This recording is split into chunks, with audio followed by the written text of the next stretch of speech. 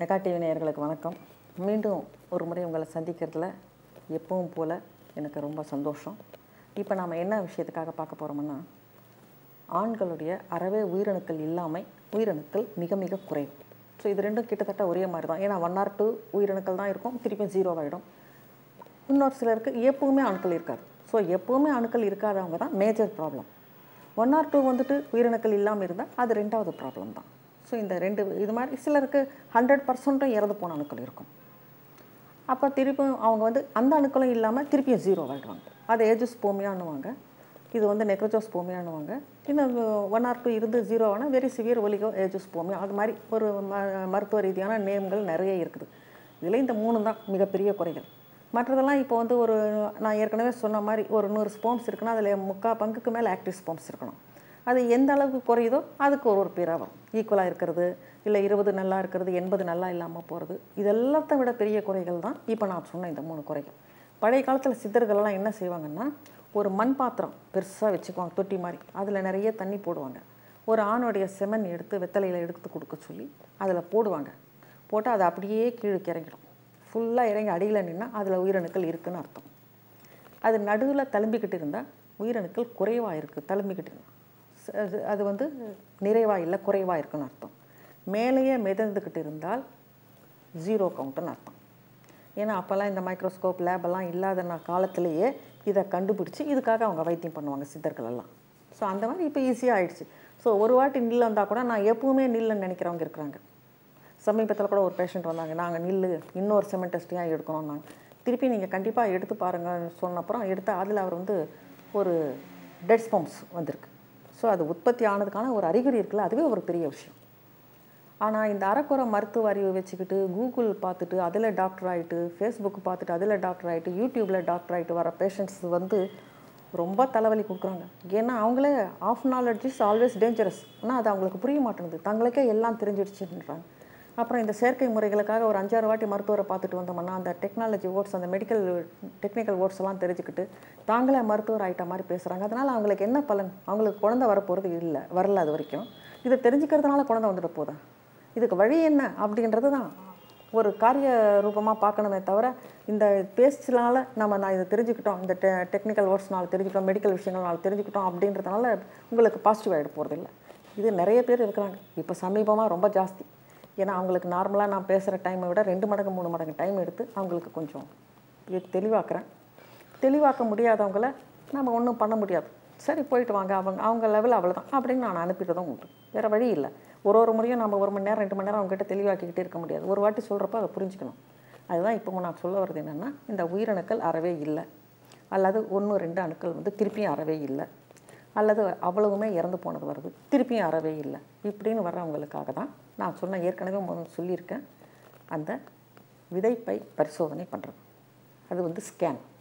எந்த பயாப்சி வேண்டாம், வேரிகோசல் இது சர்ஜரி வேண்டாம், எதுவுமே வேண்டாம். இந்த டெஸ்ட்டில் நம்மளுக்கு விதைப்பையில் 6 ரிப்போர்ட்ஸ் தெரியும். ஏற்கனவே நான் உங்களுக்கு சொல்லியிருக்கேன். அதனுடைய வால்யூம், அதுக்குள்ளே அந்த டெஸ்டிஸ்குள்ளே ஏதாவது நீர்க்கட்டிகள், அந்த மாதிரி இன்ஃபெக்ஷன் ஏதாவது இருக்குதா,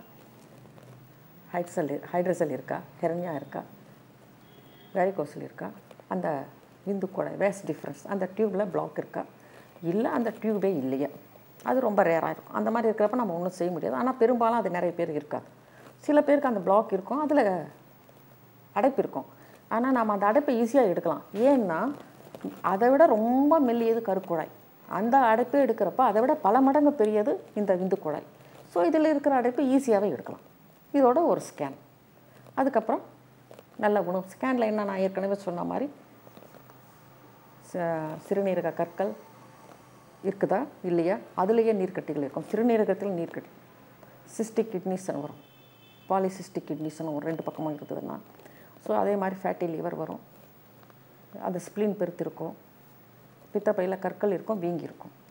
இதோடு சேர்ந்து உயிரணுக்களும் குறைவு இருக்கிறப்போ இந்த ஸ்டோனெல்லாம் இருக்கிறதுனால அவங்களுக்கு இந்த உயிரணுக்கள் இன்னும் குறைய ஆரம்பிச்சிடும். ஏன்னா அதனுடைய உடல்நலம் நல்லபடியாக இருந்தால் தான் அந்தந்த உறுப்புகளுக்கு என்ன வேலை இருக்கணுமோ அது ஒழுங்காக செய்ய ஆரம்பிச்சிடும். ஸோ இந்த மாதிரி என்கிட்ட வர்றப்போ நான் இந்த செக் பண்ணுறேங்களா பிளட் டெஸ்ட்டில், இதெல்லாம் அவங்களுக்கு ஸ்கேனில் தெரியும். இன்னும் ரத்தத்தில் கொழுப்பும் இருக்கும், சர்க்கரையும் இருக்கும். ஸோ நம்ம முதல்ல ஹெல்த் ஃபஸ்ட், பேபி நெக்ஸ்ட், இதுதான் என்னுடைய தாரக மந்திரம். அவங்க உடல் நலம் முக்கியம். அவங்க உடல் நலத்தை கெடுத்து ஒரு குழந்தை இருக்கிறது உண்மையாக உறுதியாக இருந்தால் கூட நான் அதை என்றைக்குமே கொடுக்க மாட்டேன். ஸோ இப்போ நம்ம செய்கிற இந்த விஷயங்களில் அவங்களுக்கு எல்லா விஷயங்களும் தெரிஞ்சும் இந்த சிறுநீரக கற்களுக்கு வந்து இந்த கொள்ளு தண்ணி, நான் கொடுக்குற சித்த மருத்துவத்தில் சோம்புத்தி நீருன்னு இருக்குது. அந்த சோம்புத்தி நீர் வந்து ரொம்ப நல்லா வேலை செய்யும். அது கூட வந்து கல் கரைச்சி அப்படின்னு ஒரு மாத்திரை இருக்குது. இது கூட நம்ம உயிரணுக்கள் வந்து அதிகமாகக்கூடிய மருந்துகள் கொடுக்குறப்போ அந்த ரிசல்ட் கொஞ்சம் கொஞ்சமாக வரேன். அதே மாதிரி சுகர் மருந்து இருக்கிறப்ப என்ன பண்ணுறேன் நான், அந்த முதல்ல என்ன பண்ணிவிடுவேன், அந்த டயபெட்டிக் ஸ்பெஷலிஸ்ட் அதுக்கு முக்கியமானவங்க யாரோ அவங்கக்கிட்ட ஒரு ஒப்பீனியன் வாங்கிடுவேன். ஏன்னா எந்த பெரிய விஷயமா இருந்தாலும் நான் வந்து முதல்ல நவீன மருத்துவர்கிட்ட ஒரு ஒப்பீனியன் வாங்கிக்கிட்டு நான் கொடுக்குற மருந்துகளை நான் டிசைட் பண்ணுவேன். இதே மாதிரி ஃபேட்டி லிவர் இருக்கிறப்போ, ஸ்ப்ளீன் பெருத்து இருக்கிறப்போ கேஸ்ட்ரோஎன்ட்ராலஜிக்கிட்ட ஒரு ஒப்பீனியன் வாங்கிடுவேன். நிறைய மருத்துவர்கள் நல்லா தெளிவாக எனக்கு என்ன தேவையோ அந்த மாதிரி தெளிவாக எழுதி கொடுக்குற மருத்துவர்கள் நிறைய பேர் இருக்காங்க. இன்னும் வந்தால் தேவைப்பட்டால் வந்து பேசிட்டும் போவாங்க. பேஷண்ட்ஸையும் அவங்க வந்து அவங்களுடைய பேஷண்ட்ஸை விட ரொம்ப அக்கறையாக பார்த்துக்குறாங்க. ஏன்னா அவங்க குழந்தை இல்லாமல் இத்தனை வருஷமாக இருக்கிறாங்களேன்றதுனால எக்ஸ்ட்ரீம் கேர் எடுத்து பார்த்துக்குவாங்க. ஸோ அந்த மாதிரி அவங்கக்கிட்ட ஒப்பீனியன் வாங்கிட்டு, கொலஸ்ட்ரால் இருந்தால் கார்டியாலஜிஸ்ட்கிட்ட ஒரு ஒப்பீனியன் வாங்கிக்கிறது. அதுக்கேற்ற மாதிரி ஏன்னா நான் அந்த ஒப்பீனியன் வாங்கிக்கிற சில டைம் அவங்கள மருந்து கொடுக்க சொல்கிறேன். ஏன்னா அவங்களுடைய சுகர் லெவல் அதிகமாக இருக்கும், கொலஸ்ட்ரால் லெவல் அதிகமாக இருக்கும். ஸோ அதையும் குறைக்கணும், உயிரணுக்களையும் இன்க்ரீஸ் பண்ணணும். அப்படி இருக்கிறப்ப அந்த மருந்துகள் சாப்பிட்டுக்கிட்டு நான் கொடுக்குற மருந்துகளும் சாப்பிட்றதுனால எந்த ப்ராப்ளமும் இல்லை.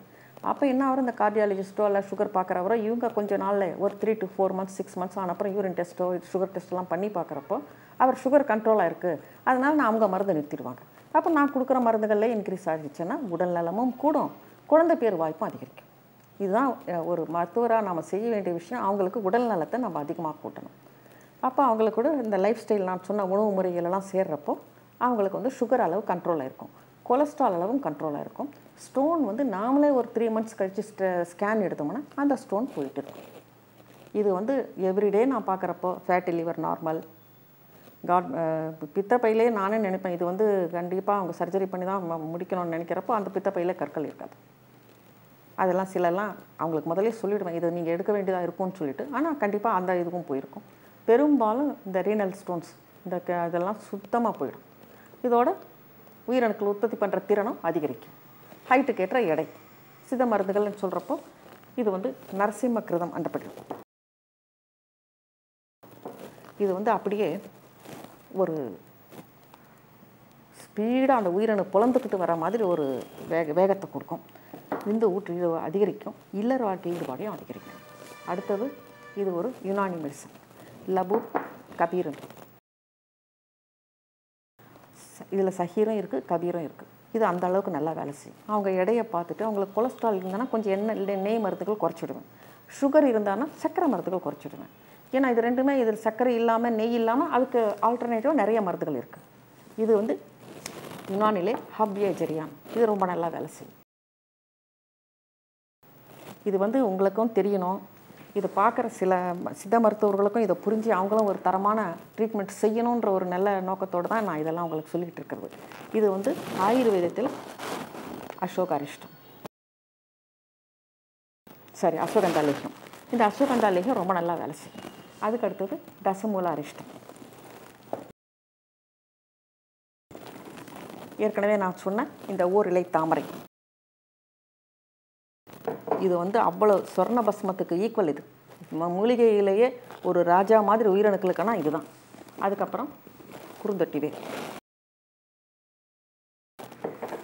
அதுக்கப்புறம் பூனைக்காளி விதை. இது எல்லாமே வந்து விந்து ஊற்று அதிகரித்து உயிரணுக்கள் எண்ணிக்கை அதிகரித்து இல்லற வாழ்க்கை ஈடுபாட்டையும் அதிகரிக்கும். இதுதான் அதனோட உண்மை. இது வந்து இந்த ஸ்டோன் இருக்கிறாங்க ஸ்டோன்லே அவங்களுக்கு கொடுக்கறது. இது வந்து சோம்பு இருக்கு இல்லையா, சோம்பு, அதில் மட்டும் செய்த தண்ணி. அந்த சோம்பு தீநீர், அது பேர் சோம்பு தீநீர்னு சொல்லுவாங்க. சோம்பு தீநீர், கல் கரைச்சி, இப்போ நான் கொடுக்குற மருந்துகள், இது எல்லாமே நம்ம கொடுக்க நாம் எவிடன்ஸ் ரெடி பண்ணிக்கணும். 3 மாதத்துக்கு ஒரு வாட்டி ஸ்கேன் எடுத்து பார்க்குறப்ப அந்த ஸ்டோனில் இருக்கிற கற்கள் எல்லாமே போயிட்டுருக்கும், நல்லா ஃப்ரீயாக இருப்பாங்க. ஃபேட்டி லிவர் நார்மலாக வந்துடும். ஏன்னா முன்னெல்லாம் ஃபேட்டி லிவர் குடிக்கிறவங்களுக்கு மட்டும்தான் வரும், குடிக்காதவங்களுக்கு வராது. ஆனால் இப்போ குடிக்காமையே பெண்களுக்கும் சேர்த்து வருதுன்னு சொன்னால் அந்த உணவில் வர ரசாயன கலவைகளால் இந்த ஃபேட்டி லிவர் வருது. முன்ன இந்த பெண்களுக்கு ஃபேட்டி லிவரே வராது, குடிக்காத ஆண்களுக்கு ஃபேட்டி லிவரே வராது. இப்போ எல்லாருக்குமே வருது, because of life style, food மெயினாக. இதுதான் மெயின் விஷயம்.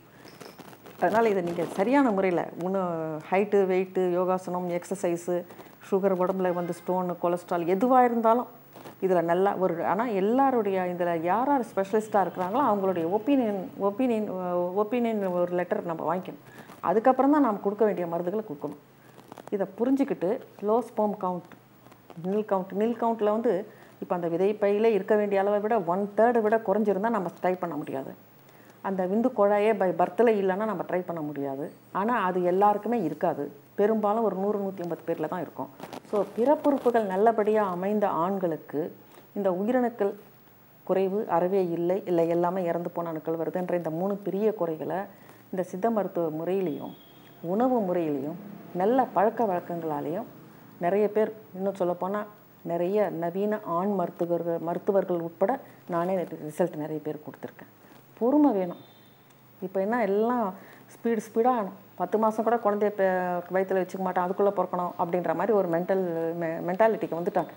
ஸோ அந்த மாதிரி எது வேணாலும் ஃபாஸ்ட் வேர்ல்டு மாதிரி சீக்கிரமாக அந்த ஒரு பிரச்சனை வருதுன்னா கூட செல்ஃபோன்லேயே சண்டை போட்டுறது, உடனே பிரச்சனை பண்ணுறது, உடனே இதுவாகிறது, இதெல்லாம் அந்த மாதிரி ஆயிட்டாங்க. நிறைய பேர் பொறுமைன்றதே போயிடுச்சு.